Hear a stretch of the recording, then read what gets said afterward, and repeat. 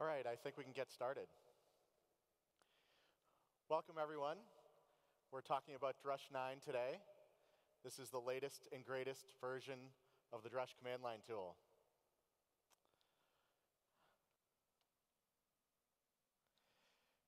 My name is Moshe Weitzman. I'm a longtime Drupal developer, one of the maintainers of the Drush project.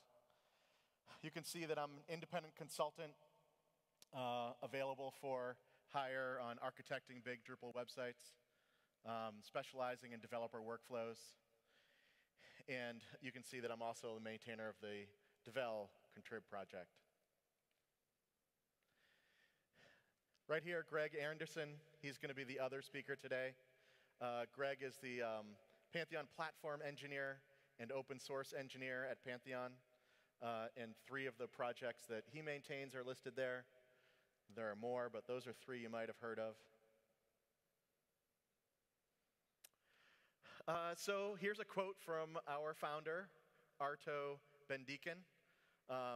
He gave Drush its slogan, "It's a veritable Swiss Army knife designed to make life easier for those who hack at the command prompt."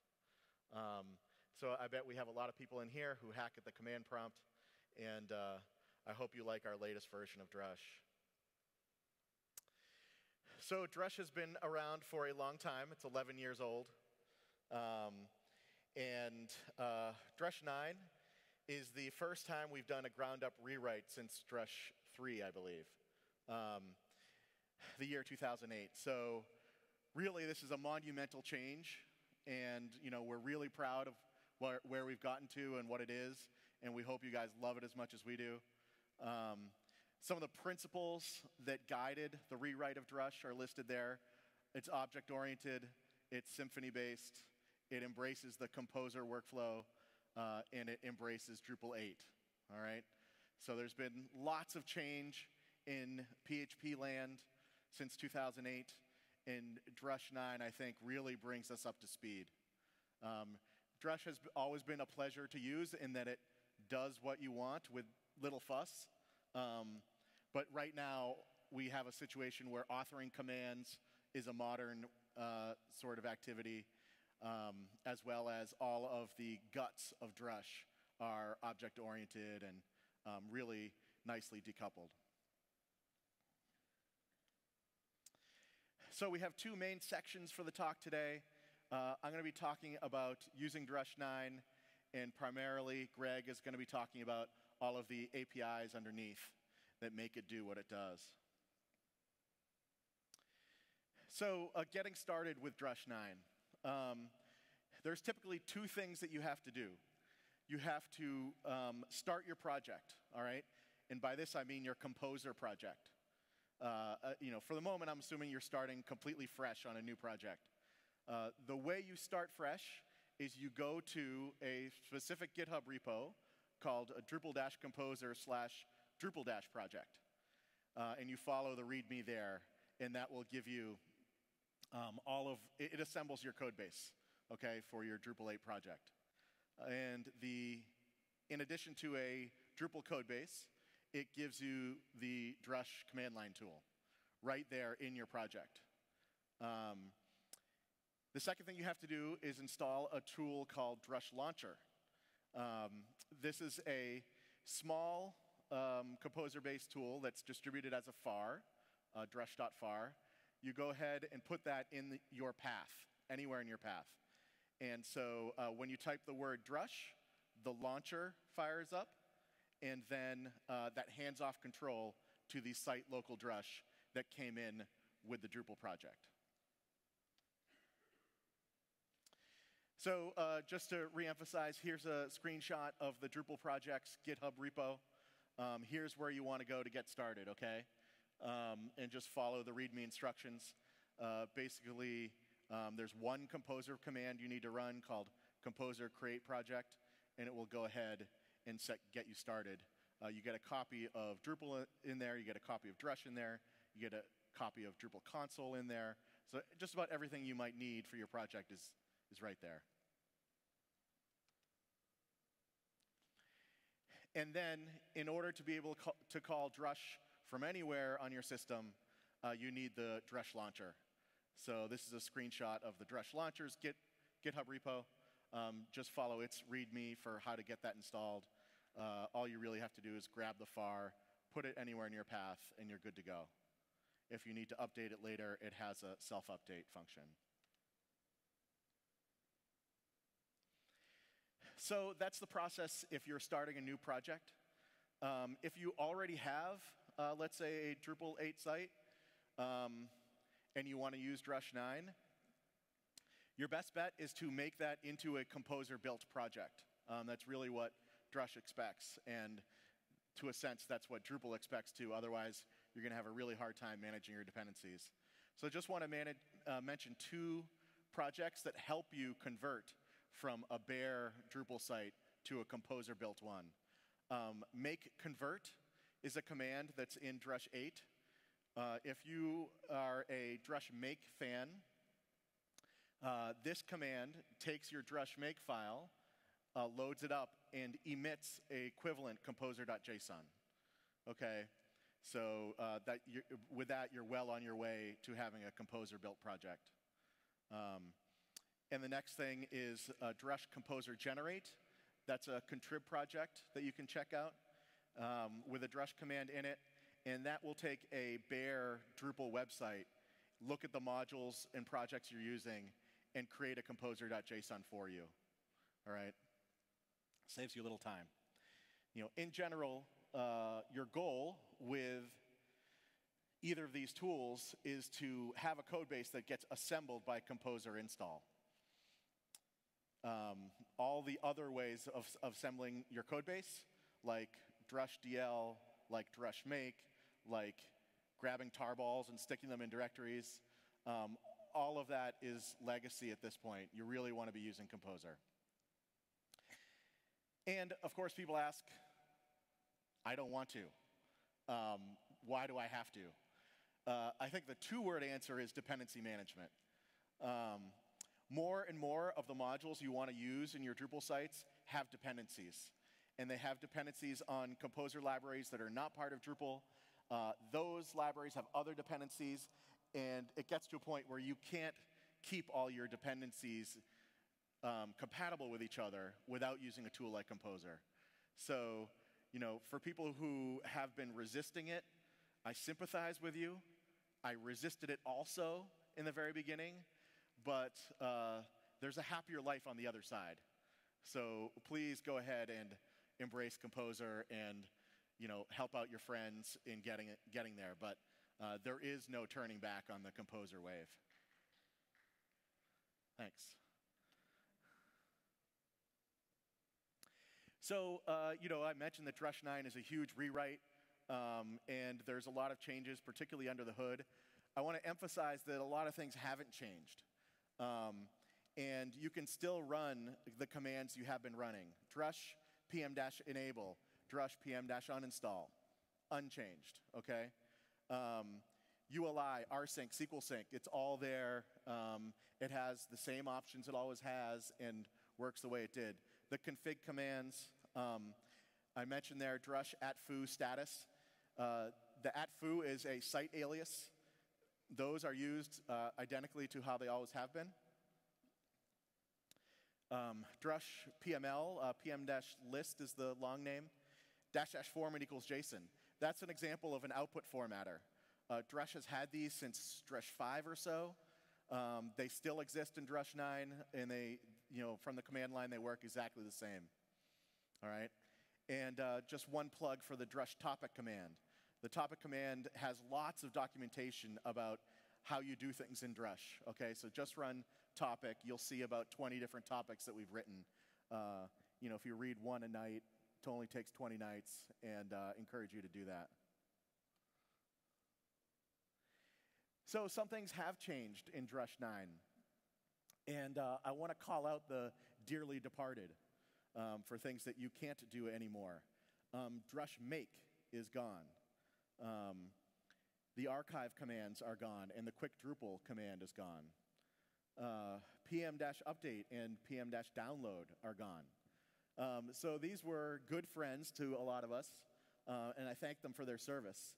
but they are deprecated and gone right now. One little note, people may have been used to using -n to mean no. It doesn't mean no in Drush 9. It means non-interactive, which really means accept the defaults. So please don't keep that habit if you are using --no. A ton or 5 tons of procedural code is gone in Drush 9 to be replaced by shiny new object-oriented code. Drush 8 and prior versions supported multiple versions of Drupal in one Drush. That is no longer supported. So you'll notice that Drush 9 only supports Drush 8 and doesn't support the prior, Drush 9 only supports Drupal 8 and doesn't support Drupal 7 and Drupal 6. If you are still running Drupal 7 and Drupal 6 sites, I encourage you to keep on using the Drush 8, the branch, and that will stay maintained for a long time.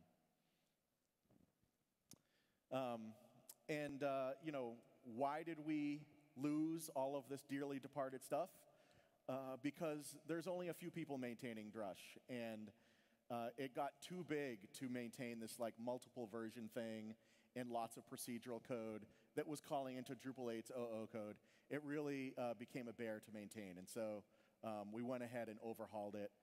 I think it's going to be more pleasurable for the maintainers to work with and more pleasurable for the people who are authoring Drush commands to work with.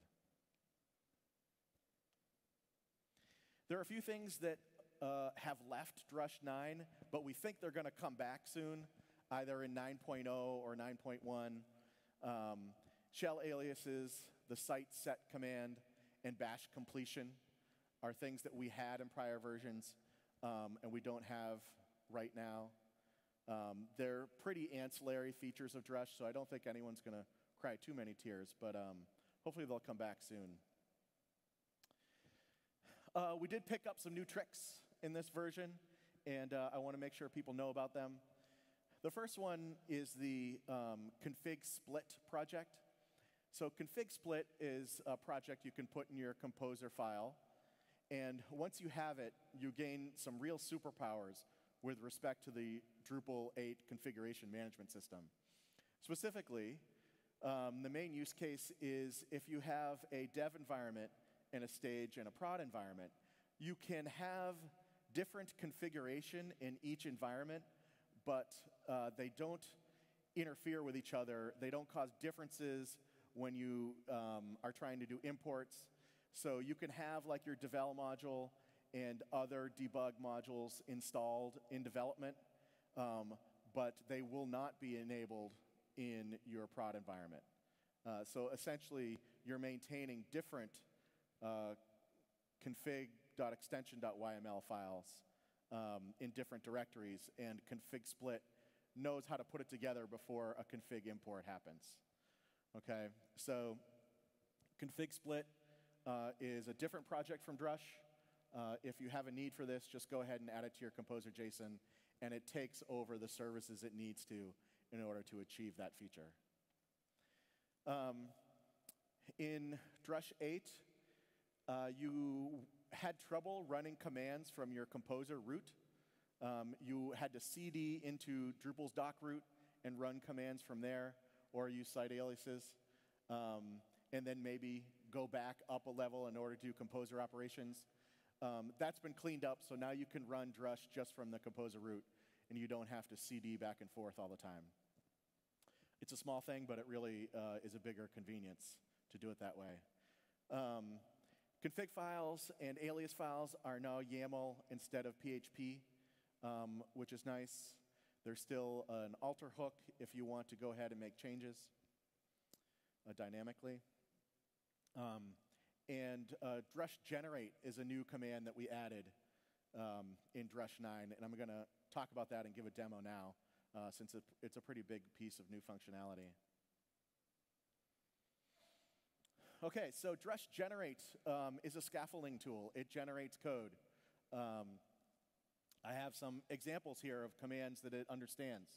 The alias is gen, So DrushGen module standard. You'll see that in a second. That builds a whole new module for you and some of the introductory pieces that you usually have to build. It goes ahead and puts those in your module. If you're trying to create a new content entity, this is going to be a really fast, convenient way to do it. DrushGen content entity. DrushGen DCF, that's short for Drush command file.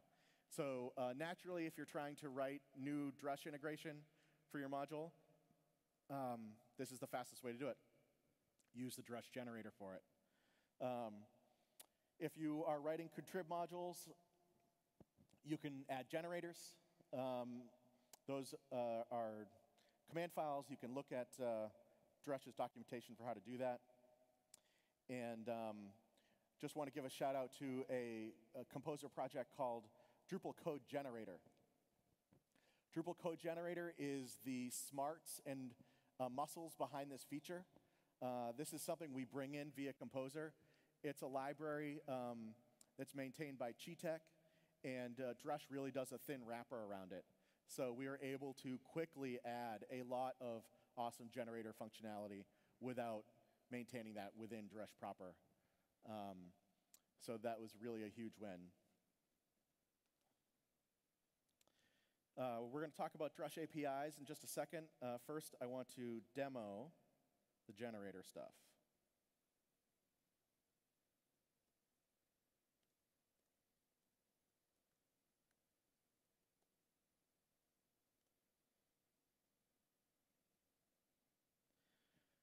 Okay, so can you guys see that okay?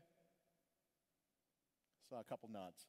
I ran the command sut gen module dash standard. Now, you can see that I'm running sut and not the word drush there. Please don't focus on that too much. Sut is a useful alias for us to run commands in another Drupal site. It's like a site alias. So imagine the word drush is there instead of SUT, all right? We're using the new generate command, and we're passing the argument module dash standard.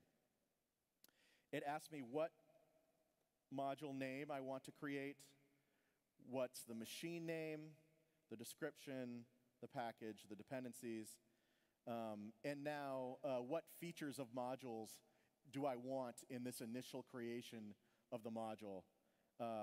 You can see I want a libraries file, permissions file, event subscriber, controller, settings form, boom. So what we have now is that Drush Generate has told me that it has gone ahead and created a whole bunch of files in the modules pastry directory. All right, so I did it. I knew I would do that. The en command is still available and works as it always has. Actually, it works better than it always has. Both en and uninstall used to prompt you, do you really want to enable and do you really want to uninstall? They no longer do that unless there are additional things that it needs to tell you about. So if you're trying to uninstall something that depends on CTools and you didn't mention CTools, before it uninstalls CTools, it will say, you're going to uninstall X and CTools. Is that okay? But it won't prompt you if you gave it the permission already to uninstall what you're doing. Same thing with enable. So I now have a pastry module. I've enabled it. If I want to add to it,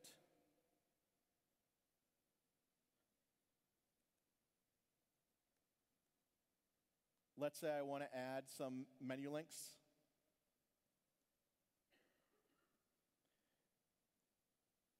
You can see there's autocomplete there on the module names.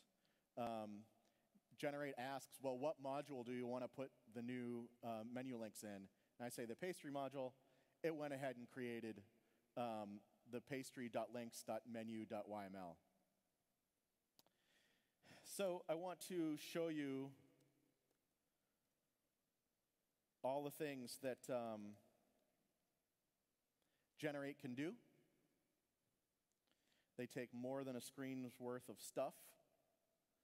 Here we go, 3 different kinds of forms, JavaScript file, configuration entity, content entity, plugin managers, lots of different plugins,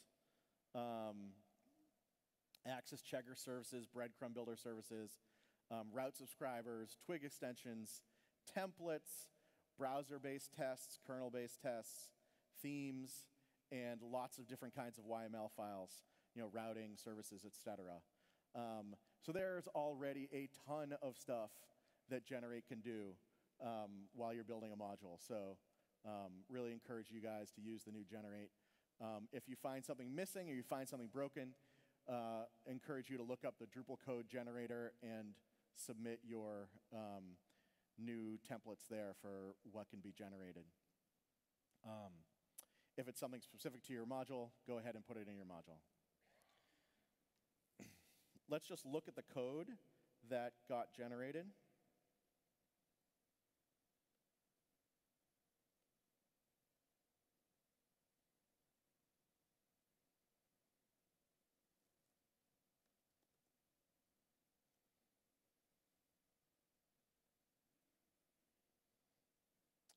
Okay, so this is pastry.info.yml. That's not particularly interesting. Here we have libraries, pastry.libraries. This is ready to be customized by you for whatever your module needs. You remember we did menu links. There's a child link and a dynamic link and external link. So there's lots of great starter code here, so you don't have to remember and look up how everything works. Permissions and their keys are all there. Routes and the different ways those work are ready for you to customize here. So that's what generating a module looks like and adding new things to a module. So really excited about this new functionality in Drush 9.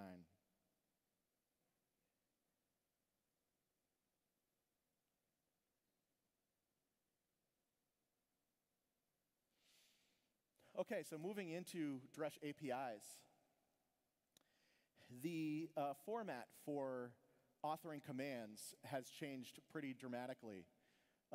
You'll recall that in prior versions of Drush, you had something like ctools, drush.inc in your module called ctools. And inside that file was a hook drush command, ctools underscore drush underscore command, with an array that defined your command, and then a function in there, which was the command callback. That's a little bit different now. We've moved to object-oriented, so we have classes. Those classes can have their dependencies injected, and those classes are referred to by tagged services. Okay, so this is very much the Symfony Drupal 8 model for how you create commands. In addition to commands, there's lots of Drush hooks, which is the mechanism for hooking into other commands on your system. Those also are annotated methods in a class, and I'll give you examples of these now. And just a note for contrib authors who are who already have Drush integration, you can keep your Drush 8 code the way it is. For people who are running Drush 8, they'll be running that code. For people who are running Drush 9, you'll want to create a class just like what I'm going to show you.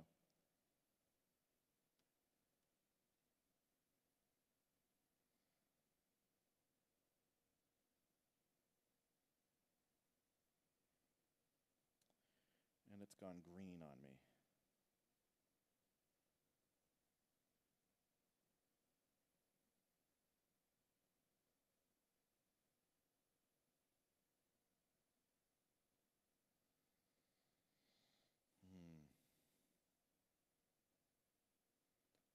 I'm going to exit the program and try it again.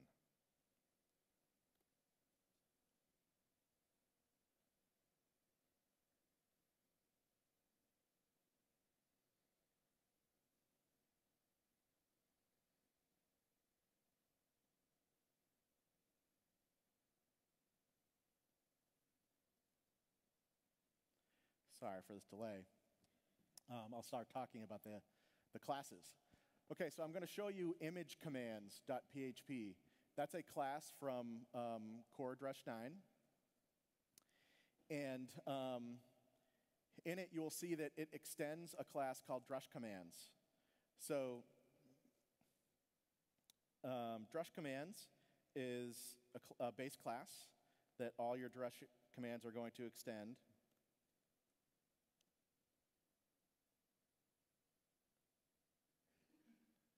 Getting risky. Okay, good. All right, class image commands. Here's the namespace for it. It extends Drush commands. Then, all you have to do is make one method in your class. All right? Here we have the flush method. It takes an argument called style names and an argument called options. Options is something that you always put at the end of your argument list for your method. And in this case, there's only one additional argument here. So the way you tell Drush, like what arguments and options are available for your command, is just by documenting it with annotations. Okay, so it's very annotation-based, sort of like Drupal content entities or Drupal plugins or PHP unit tests, annotation-centric. So here's the command description at the top. The command name comes in with an @command annotation.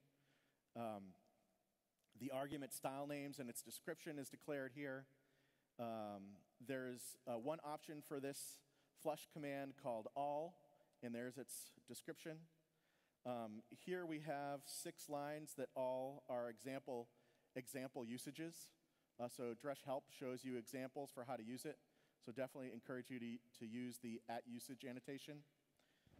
And moving along, there's 2 special annotations that are used by this command here: validate entity load and validate module load. There are hooks that look for this annotation on any command, and if present, they go ahead and run their custom code. In this case, validate module enabled, image as a parameter, this command will fail to run if the image module is not enabled.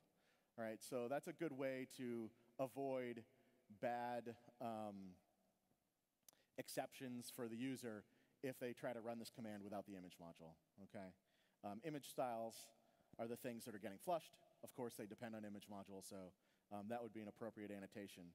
And a similar one, we want to make sure that the image style content entity is still present. So that's what that other annotation's about. The @aliases annotation, put as many aliases as you want. Here we have IF is the short version.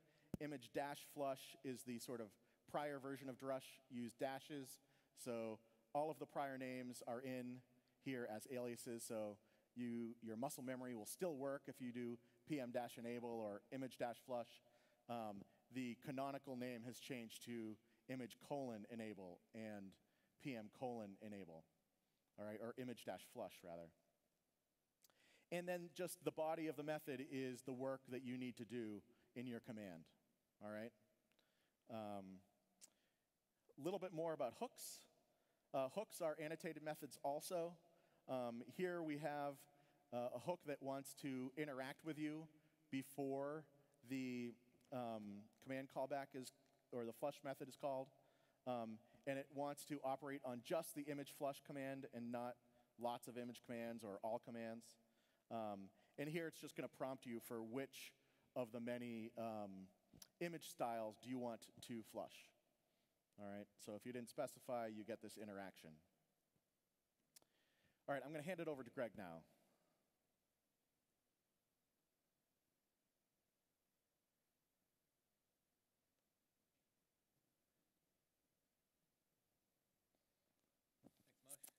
Welcome. All right, good afternoon, DrupalCon. Welcome to Vienna. Thank you. My mic is on, so I'll give you my welcome again. Welcome to Vienna. I'm glad you could come and join us in this session today. So Moshe gave you a great overview of what we're doing in Drupal 9, and I'm going to dive down a little bit into the internals and talk about what's inside of Drush and how you use it. So at the top of this hierarchy, we have the Drush application itself. And Drush adds facilities such as bootstrapping Drupal, site aliases that allow you to easily select which site you want to operate on, and remote execution. And on top of this, we're building on a project called Robo, which is a task executor for PHP. So if you haven't seen Robo before, I'd suggest you check it out. It's very useful for building continuous integration and other sorts of build tools. Allows you to build tasks with a lot of different building blocks that you can put in collections, and it does nifty things. A lot of the features that we had in Drush historically, we pushed down into Robo. So they're generically available, and Robo has a facility where you can use Robo as a framework and really quickly make your own Symfony-based command that has all of the capabilities of Drush, included quick command generation with annotated commands and all of the things you see below the stack. So this is brought into Robo in the consolidation suite of libraries, which provides annotated command support, output formatting, and some nifty configuration facilities that I'll show you later. And of course, all of this is built on top of the Symfony framework. We're not any different than Symfony. These are ways to build actual Symfony commands, and if you're used to using Symfony console, you'll find that those APIs are available to the commands you build. So I want to take a quick diversion and talk about the to autoloader problem. This is a problem that not a lot of people are going to encounter unless you are writing a command line tool such as Drush or Drupal console. And the problem you have is your primary application, the one that enters, it has the real front controller, in this example Drush, has to bootstrap another application, Drupal, and Drupal has its own autoloader. So if you have two autoloaders, which two different sets of classes, you have to make sure, if those are going to operate together, that they have exactly the same version of classes.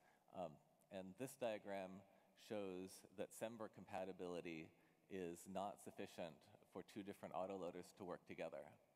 And the reason is, if you have some fancy library and one application has version 1.0.1 installed and the other has version 1.0.2 installed, you've just gone up one patch version.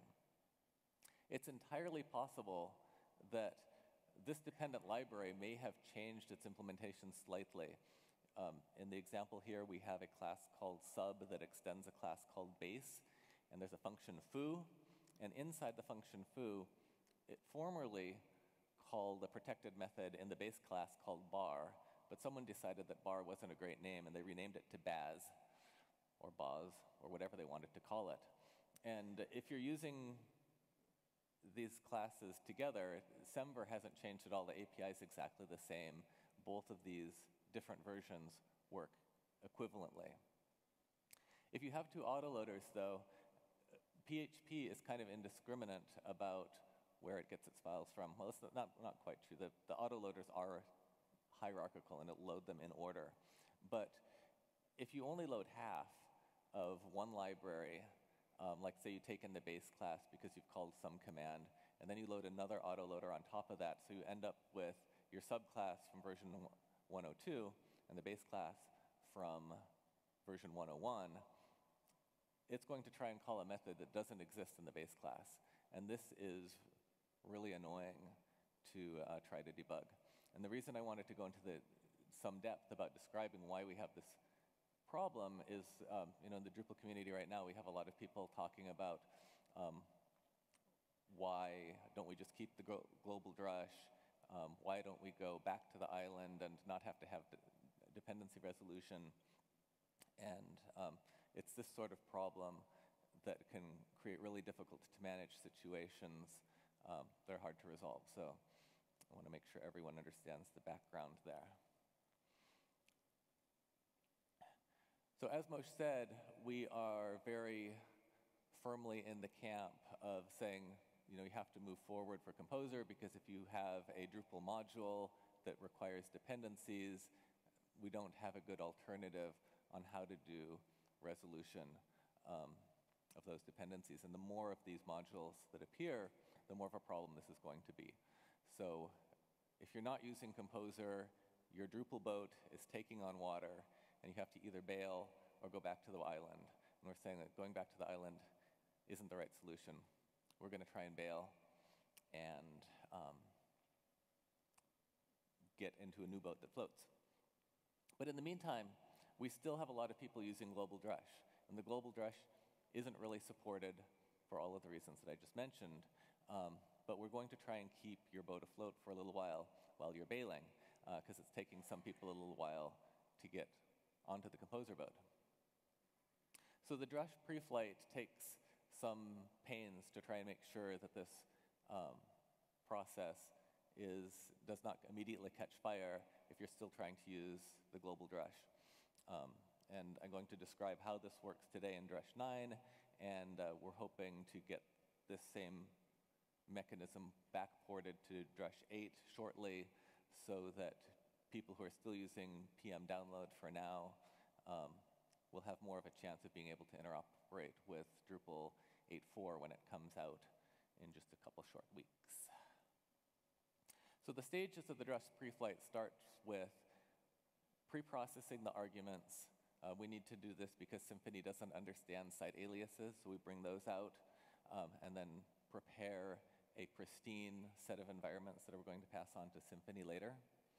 Then we load all of our configuration and aliases, and this has to happen right up front because the configuration and aliases are going to determine which site you're operating on, which is what happens in the next step. We look at the config and the aliases, identify our Drupal root. Then once we know which Drupal root we're definitely operating on, we load the Drupal autoloader right up front. And in the past, this wouldn't happen until later in Bootstrap, which gave you a much greater chance that you would load some base classes that later a derived class might cause a conflict. Finally, we do our dependency injection, which brings all of our classes online once we already have the Drupal autoloader loaded. And then we hand off to Symfony with an application run. And from there, various hooks are going to come in to bring your site up and make it usable, so these magical Drush commands will actually do what they're supposed to. So in this list, steps 1 through 5 is what we call the pre-flight, and then 6 and 7 is what we call the bootstrap and execution.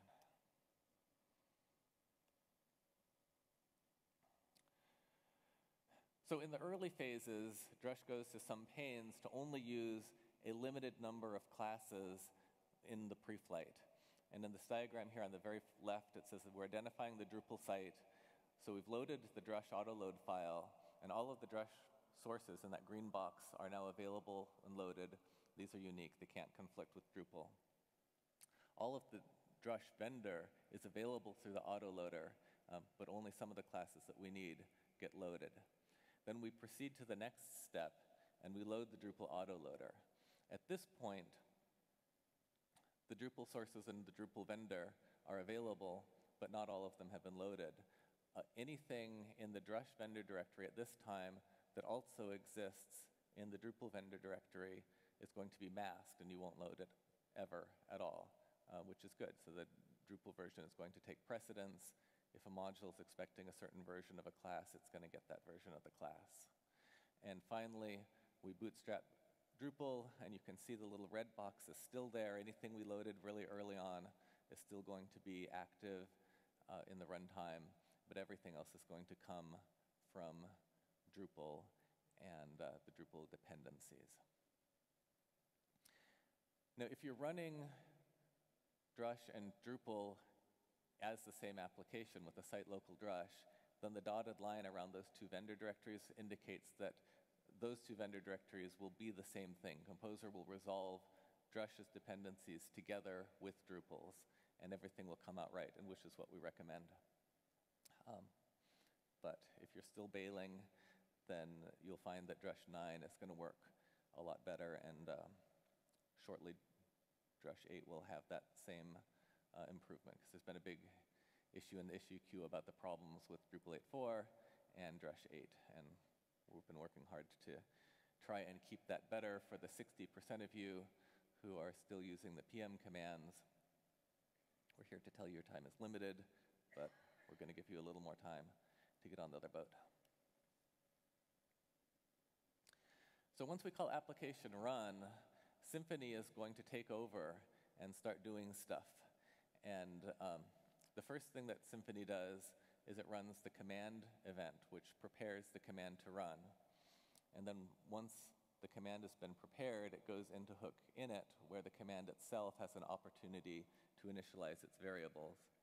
And then we step into hook interact, which Mush showed you earlier, which gives you a chance to prompt the user and fill in any arguments that they didn't pass in on the command line.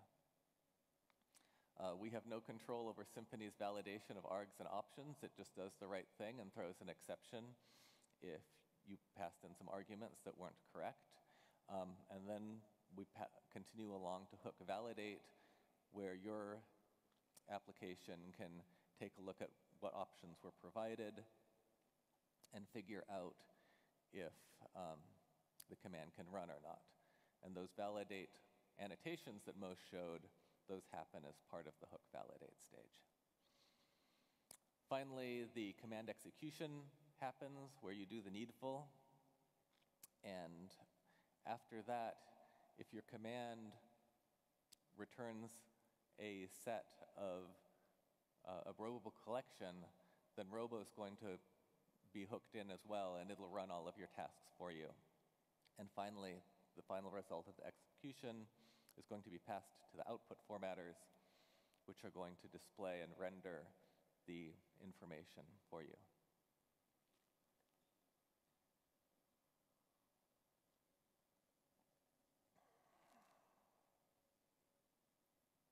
So during the command event hook, the alter options hook will run, and this is where output formatters has a chance to hook in, and output formatters will take a look at your command and says, aha, you do output formatting with tables, so I'm going to add, excuse me.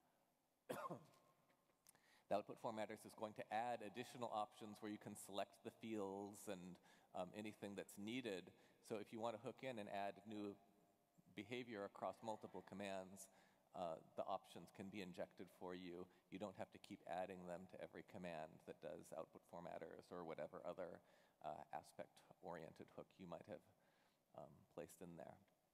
The next thing that's going to happen in the command event hook is configuration injection, and I'll show you that a little bit later. We have a cool configuration component, which is consolidation config. It's been extracted from Drush and is used in Drupal and a number of other applications. If you're familiar with Grazmesh's BLT tool, he is using Robo and Robo configuration to configure his build tool. And so with this application, you can have a YAML file with configuration, and the configuration is pulled out and injected into your options. If you have the same option on the command line, it'll override what comes from configuration. In the init hook, Drush adds a couple of default operations that will happen for you before your command execution starts. The first is the redispatch hook. This is the part that detects whether your alias is a remote command or not. And if it is, it'll redispatch to the remote machine. Otherwise, execution continues, and the bootstrap hook brings Drush up to the right level of bootstrap, so every command doesn't have to have a full bootstrap. It just bootstraps to the level that it needs for the APIs that it needs to operate. So if you have a lightweight command that doesn't call all of the APIs and just needs the database, it can run a little faster. So this is all stuff that Drush has done since version 1 or 2, brought forward to the object-oriented Symfony world. This shows you a very simple example program. It shows a command called try formatters. And if you take a look at the output data there, what it's returning is a very simple array of arrays. And every row of the top level array has a collection of fields, and every row has the same field name, same set of field keys in it. Now, up at the top, there's an annotation called field labels. And there's a mapping in the field labels from the machine name, which is first, second, and third, to the human readable name for that field, which in this case is given as Roman numerals 1, 2, and 3. And then at the end, all you do is take this data and return it. You wrap it in a data class called rows of fields, which is really no more than a marker class that says that this array can be displayed in rows and columns. Because if you had a big array that was just like a nested YAML structure, you couldn't show that in a table. So based on the fact that you've returned this marker class, the output formatter is going to inject into your command's help that says, these are the formats that I know I can format tables into, and make those available through the dash dash format equals table or dash dash format equals YAML. And the nifty thing about that is if later someone comes and adds a formatter and injects the formatter into your application, then that new formatter is available to all of your commands. You didn't even have to know about it. Your users can start using it.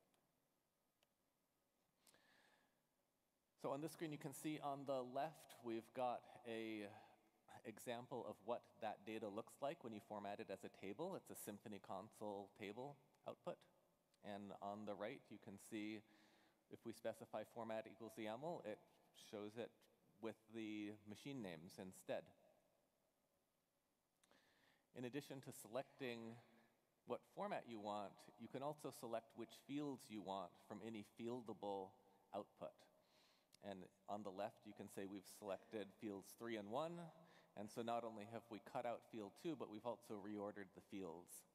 And on the right, we've done the same operation, but we're also specifying that we want the output in JSON. So we've trimmed out the rows we don't want, converted it into JSON, and this kind of manipulation will make your life a lot easier if you're using Drush in some sort of tool suite where you want to pipe the input into some other command. Various commands like different formats of data better than others, and it's super useful to have output formatters because you don't have to deal with that as a command writer. You get all of the power without any of the overhead, without having to write the overhead. So as Moshe mentioned earlier, we've switched our config. In the past, we had drushrc.php, and you could just write any old PHP you wanted. If you wanted a command-specific option, you would put it inside of a well-known variable called command-specific, and that would all get parsed by Drush. But now we have the equivalent in YAML. In the command element, there's a site install namespace. So this is for the site install command. The options for site install of account name and account path are specified here. And the config module is going to take this configuration and inject it into your command line options, as I mentioned before. Now you'll notice that site install, it appears on 2 different lines. It's not listed just as site install. And there's a couple reasons for that.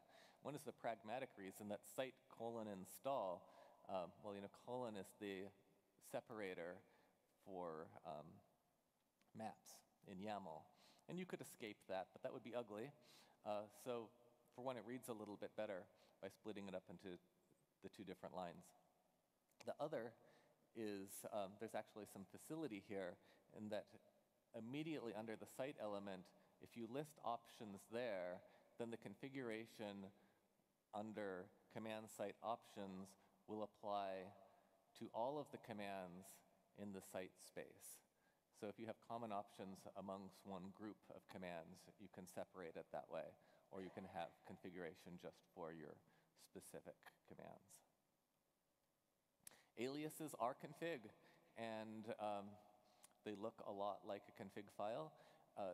In the past, we had aliases drushrc.php, and you could do anything you wanted in these files. You could define a bunch of different aliases, and your alias names were usually separated by dots, and the different components didn't mean anything. In Drush 9, we've become a lot more opinionated. If you have a file called example.alias.yaml, this represents a single site called example, And that single site always has multiple environments. In this case, we're showing a dev environment and a live environment. And you can't do anything with this site other than have the multiple environments of the example command. In addition to example alias YAML, we also have group alias is YAML. And in this case, you have a group of different sites that all have some relationship to each other. And each of these different sites always must have one or more environments. And so there's just an extra level of nesting in your YAML configuration. Finally, Drush 9 has a very robust new set of unit tests and functional tests. And these tests are actually pretty much the same tests as we had before, but they were massively rewritten for the massive rewrite of the architecture that we redid in Drush. And the Unish functional tests create this thing called the SUT, the site under test. So the site under test is a Drupal site that's managed with Composer, and Unish is the unit testing for Drush that will build this site and take the Drush that you're testing and inject it into the site under test so that the operating environment for the unit tests are the same as what we're recommending that you do to make a Drush, make the Drush application part of your Drupal site. And in addition to the functional tests, we also have new unit tests in the isolation area. And I mentioned at the beginning that we take pains to isolate which classes we use. So the isolation test actually has its own Composer JSON that only includes the dependencies that we want to use during the pre-flight. And all of the unit tests pass functions in, read the function value that comes out exactly the way you want your functional tests to be. They don't have any dependency on Drupal, and we verify them that way. So I think that is about the end of what we have to talk about. Before we take questions, I would like to remind everyone that there's contribution sprints going on Friday. There's a mentored course sprint in the room Stoltz 2, and the first time sprinters workshop is in layer 1 and 2, and the general sprint is in the main mall room. If you liked the session, please come up to us and tell us how much you liked it. And if you didn't like it, go ahead and fill out the application survey. No, I'm just kidding. Give us whatever feedback you have in whatever form, but we do have this survey that we would strongly encourage you to fill out. And with that, I'll welcome Moshe back, and we can take some questions. Yeah, we have time for a couple questions here. So there's a microphone up front.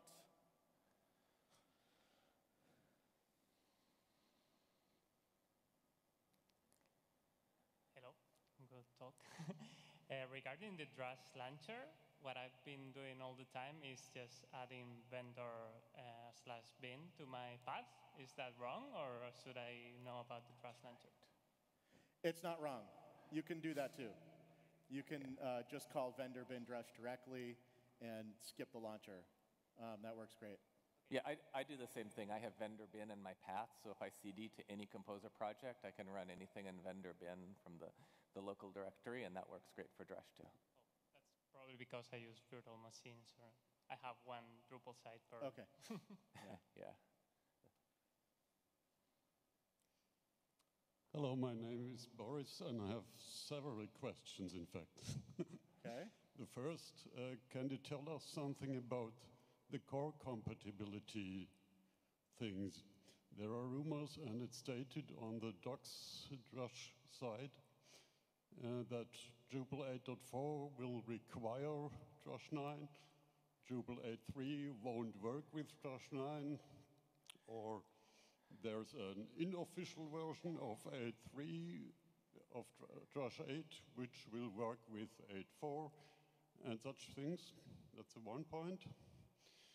And the other question, what was the motivation to integrate a code generator in Drush, which is already a domain of Drupal console, I think you'd better slow down because you've got two very different questions here. Two different questions. Yeah. Okay, just to end the second one, do you happen to know whether Drupal console has the same code base, this code generator you mentioned, or is it something totally different and the resulting code will be different too? Okay, so that's a third question. You want to take 2 and 3, and I'll take number 1 after you're done? Okay, sure. Okay, so the generate command, it was an opportunistic move by Drush to add that. We found a library that was super clean, super independent, maintained by someone